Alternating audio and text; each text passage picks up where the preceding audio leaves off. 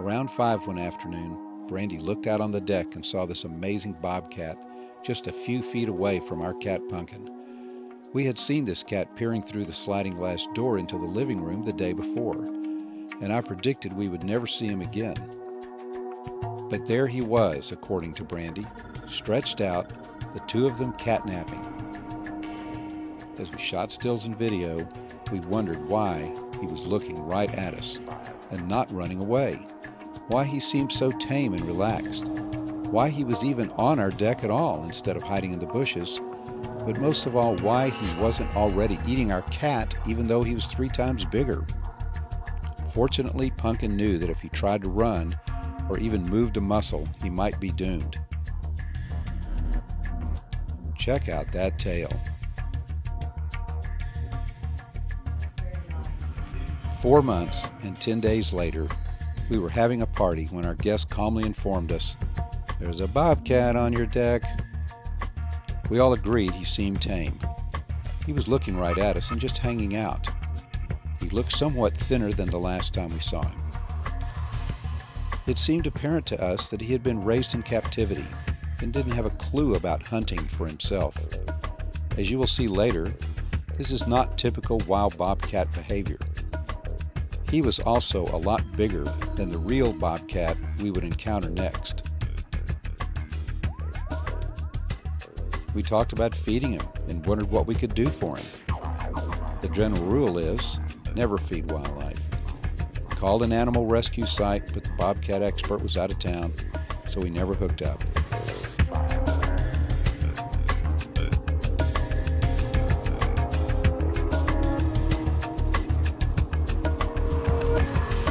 I did find listings for bobcat kittens on the internet for $750.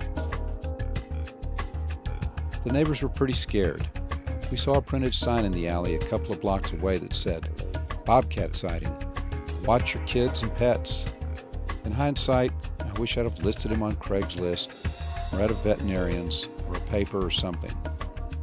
If not to find the original owner, at least to find a new home for him. This would be the last time we'd see this animal. We were all sad for him.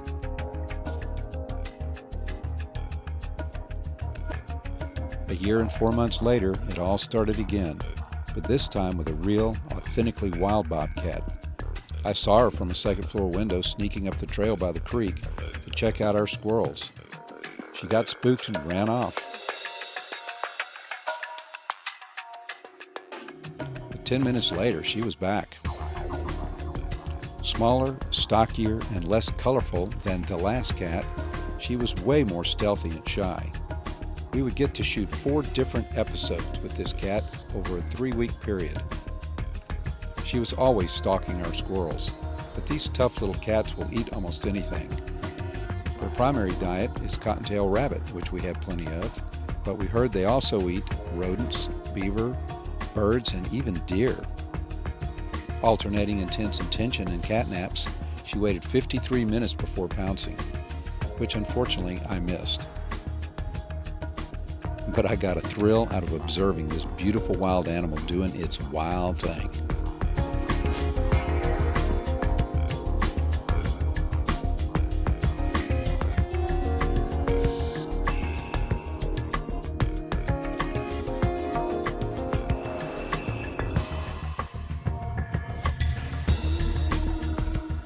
A few days later, on a cold, rainy Sunday morning, I saw her again in the middle of the yard, soaking wet.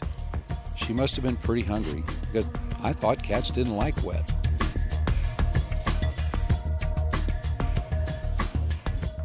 I couldn't figure out what she was focused on, but pretty soon that became apparent as I got the thrill of watching her stalk some squirrels over by the bird feeders.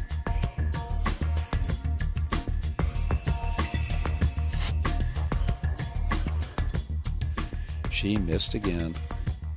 Was she going to starve? Was she going to improve her technique and score? I was at least becoming more confident I'd be seeing her again.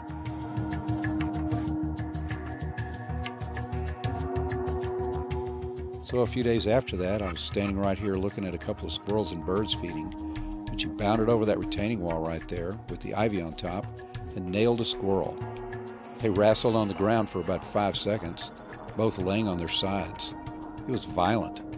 When I awoke from my shocked amazement, I ran back upstairs and grabbed the camera and got this shot.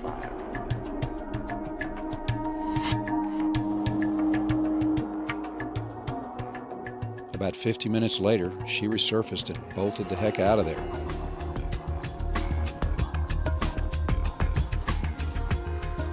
So about a week went by, and there she was again, crouched next to my Japanese pagoda, perched near the edge of the creek.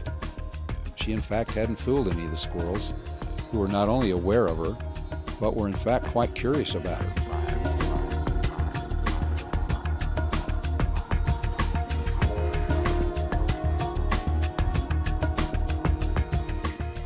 Like before, sometimes she was on high alert and sometimes taking cat naps.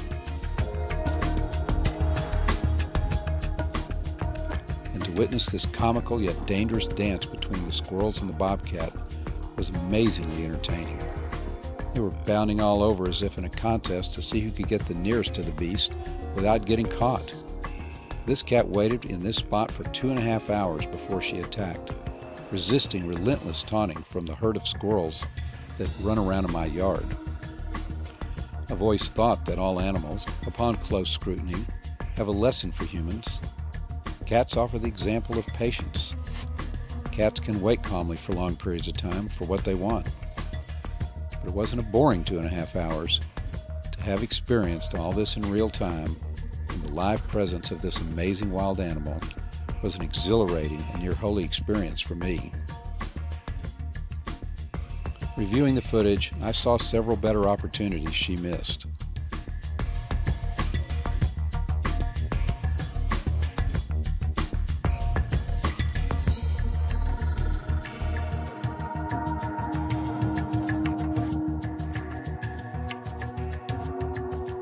But when she attacked, it was as though her eyes were attuned to the sunlight.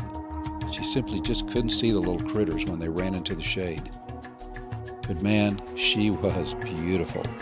I'll never forget it.